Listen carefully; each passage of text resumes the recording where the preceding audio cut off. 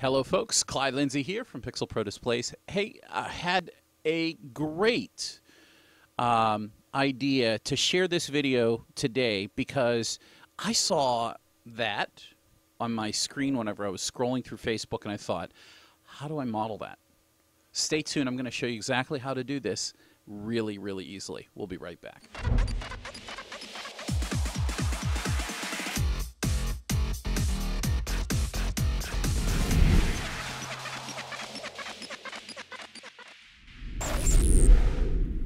All right, guys, let's get started. So first, a huge thanks to Jeff Anderson for, kind of putting this in front of me. I actually commented on it. I was like, oh, that'd be great. And the first thing I did was I went into xLights and I'm like, man, there's got to be a way to do this with the arch model because the arch model has layers. If you're familiar with building arches in xLights, then by all means you can use the arch model. But the problem is if you use the arch model, the spaces are too far apart to do them from left to right linear.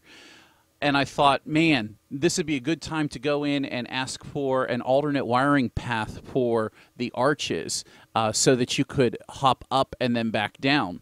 And then I thought, no, wait a minute. Keith already added functionality into xLights by making the spinner model do the alternate wiring. So I'm going to show you this model here, which is what I first created, and I forgot that Keith had added this, and then you'll see where I actually figured it out, and I added it into the post down below. Oh, you can't see because I'm blocking behind. Anyway, we're going to do this, and let's go get into it now. So let's just go into xLights.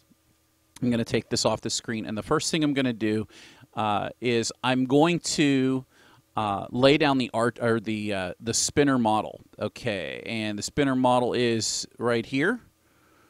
And so according to Jeff's model, I need to bring this up real quick. So he's using 221 pixels total. He has 13 arms, and he's putting 17 pixels per arm. So let me build that in here real quick for you. So there is number of strings, 1 string. Arms per string is there's 13. Okay. Now it increased the size, but it's not done yet. So what about hollow percent? Let's bring this in because looking at the picture, it comes in pretty close here at the bottom, right? So let's bring it in pretty close to the bottom. Let's go 5%. 5. There we go. That brings it in real close, right? And then the arc. Now, so this is where we're going to get into playing with some things. And you have to mess with it to get it to work, but it works, and I love it. So let's get into the arc. Let's change the arc to, instead of 360 degrees, what if it's at 180, right? That's half of it. Okay, fantastic. Well, some of you are going to be tempted when you see this to grab this arm here and say, whoop, I'm done. But you would be wrong. And here's why. Because the buffer in xLights is per default. And by default, if you go left to right, the effect will go left to right default from the bottom to the top, which would be in this manner. You don't want that. Right? You don't want that. So let's do what we should do, which is spin the model because we have a start angle that we can give it. So let's go with like a 12 degree angle change. So we're moving in one direction. So let's change it again. We know it's going to be like a 90 degree angle. Let's try 90 degrees, right? Whoops, 90. And there is our model. Now, if we go in and we right-click and we look at the node layout, oh, I'm sorry, the wiring view. Let's look at the wiring view. Wiring view is a little more true. So the way the wiring view is it starts here on the outside, goes to the inside, then it goes out to the outside, then goes to the inside. That's not going to work for us.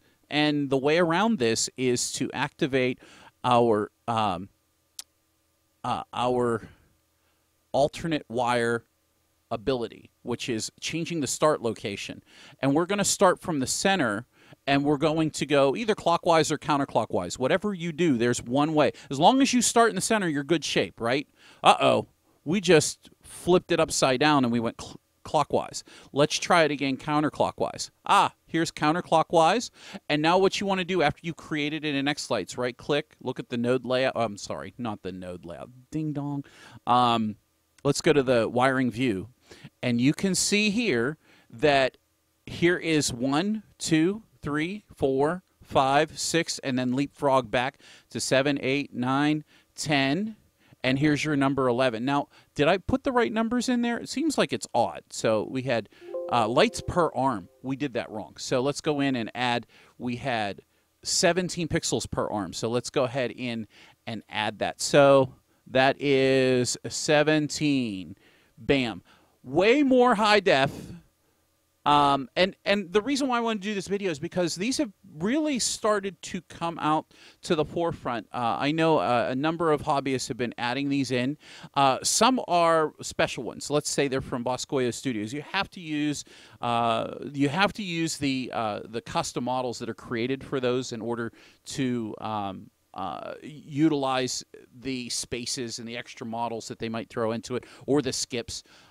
So using the spinner model, if you're going to do, and I'll bring the picture back here, if you're going to do this here custom type of prop, and you're building this and you're DIYing this, this is the perfect way for you to do this, is use the xLights program with the native model, the spinner, and we've already shown you how to do it. So guys, I hope this video helps you. If you like the video, make sure you hit the like button. If you haven't done yet so, hit the big red subscribe button down below, and don't forget to hit the bell for notifications, so whenever I get one of these wild hairs up my butt, that you get to see the next cool video that I come up with. And if you appreciate what we do here at the PPD YouTube channel, consider joining the PPD Sequence Club for a month or two and getting one awesome sequence each and every month. We make one... My microphone... You get one awesome sequence each and every month, brand new to the store, guaranteed, and you get a choice of 2 others if you don't care for that one. So guys, thank you very much for joining us. We will catch you in the next video. Take care.